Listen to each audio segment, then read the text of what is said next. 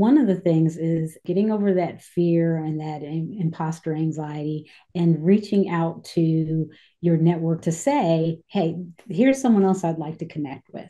And this is honestly for me, it's been a challenge too, where there have been times in my career where, I wanted to connect with someone and I said, oh no, they're here and I'm here. I don't want to bother them.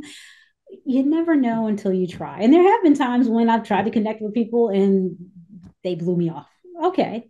But there are other times when I've tried to connect with people and they welcomed it and said, hey, sure, welcome to my network and happy to have you. And let me know if you need anything. So avoid self selecting to opt out, is what I would say. And also just recognize that your network needs to be broad, that, like we were saying before, not everyone needs to look like you.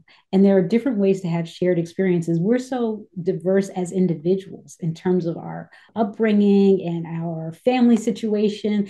Chances are that there are things that are alike for us with other people that we don't even realize because we're just looking at the surface.